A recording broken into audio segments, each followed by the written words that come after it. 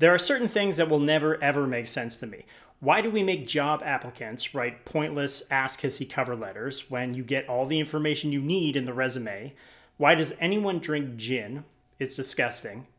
And why are nuclear weapons allowed to exist? The only rational explanation for this, from my perspective, is that most people don't understand who actually controls nuclear weapons, how lucky we are to have not already blown ourselves up, what the impact would be of even a small nuclear exchange, and what the actual purpose of nuclear weapons is. And if everyone did understand those things, I'm confident that we'd all agree to sit down and refuse to move until every single one of them was replaced with a giant bottle of gin, and wars would just be trying to force your enemy to drink gin until they surrendered. There are currently around 13,000 nuclear weapons in the world, and most of the time you hear about them, it's in the context of some evil foreign leader threatening to use them. Vladimir Putin once again raised the prospect of a nuclear strike. Kim Jong-un unleashing an ominous warning. The whole of the U.S. mainland is within our firing range. So one man has the power to kill millions of people.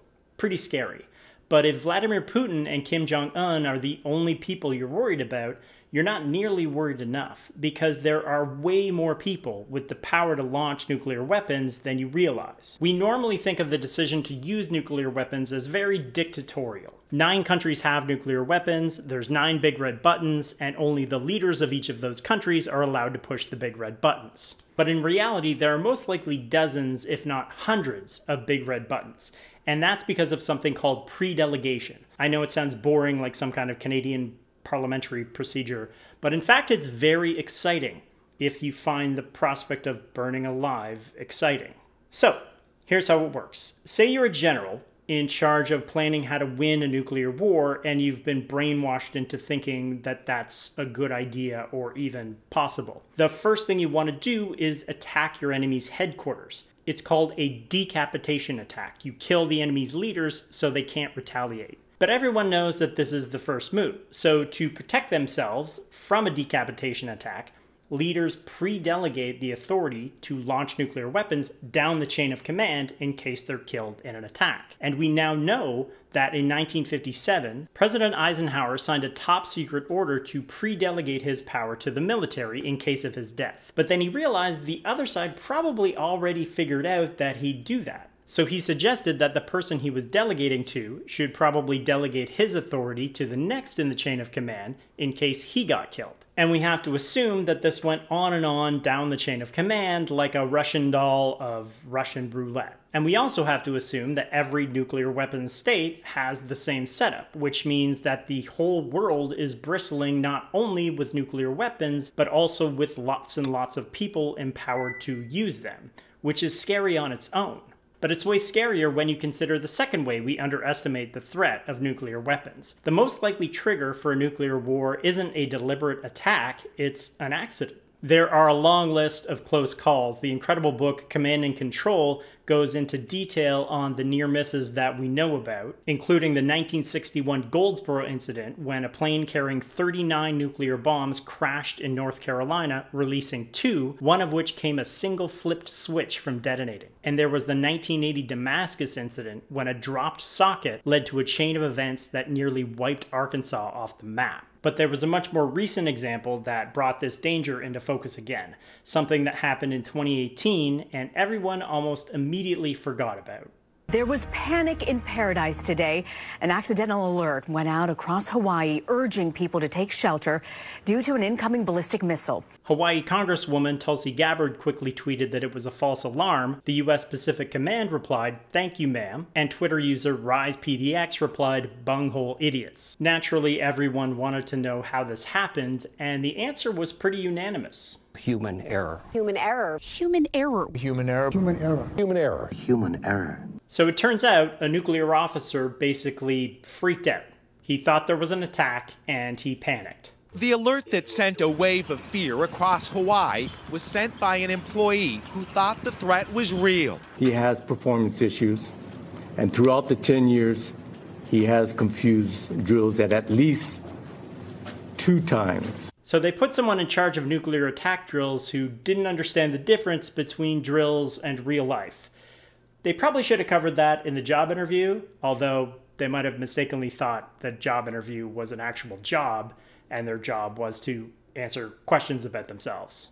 Thankfully, they were only in charge of warning about nuclear missiles and not launching them, but it points to the core danger of nuclear weapons. Humans control them, and humans make mistakes. In fact, they make so many mistakes that the only reason we haven't all been wiped out by nuclear weapons already is basically just luck. And it's worth taking a second here to make clear that these things can definitely wipe us out, and it wouldn't take many.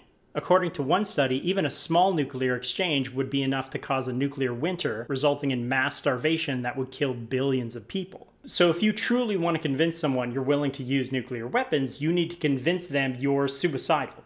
If Vladimir Putin wants his nuclear threats to be taken seriously, he should be posting videos of himself alone, smoking weed in an empty bathtub, listening to the Smiths. In fact, you could argue that nuclear weapons are so dangerous that they're useless. Using them would literally be overkill.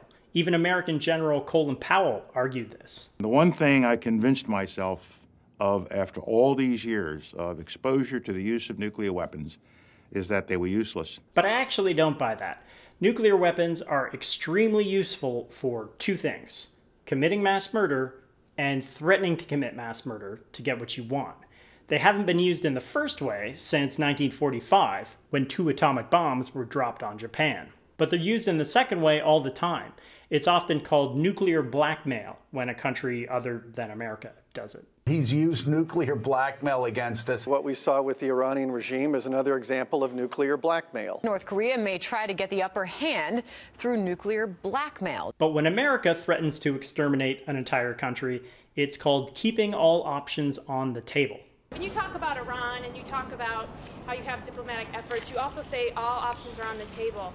Does that include the possibility of a nuclear strike? Is that something that your administration will plan for? All options are on the table. That was 2006, and since then, that phrase, all options are on the table, has been used by presidents, vice presidents, and secretaries of state to signal a willingness to use military force up to and including nuclear weapons. And I keep all options on the table to prevent a nuclear run. What's happening in Venezuela is a disgrace. All options are on the table. We are not taking any option off the table. We also wanted to make it clear that all options are on the table. They're just options. Maybe we'll have some export tariffs on grain, maybe an arms embargo, or maybe we'll pulverize every man, woman, and child into a red mist of blood and bone, potentially triggering a larger nuclear exchange that creates so many urban firestorms that the resulting smoke encircles the planet, blocking sunlight and resulting in mass starvation that kills every living being on Earth. Daniel Ellsberg, who was famous for leaking the Pentagon Papers, released a book in 2017 called The Doomsday Machine, about his time as a nuclear war planner in the 1960s.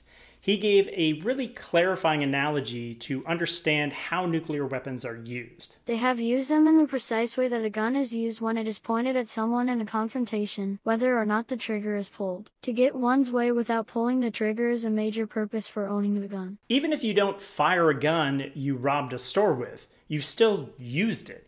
You can't say to the judge, "Your Honor, I was simply keeping all options on the table. Robbing that 7-Eleven clerk of choices would have been the real crime."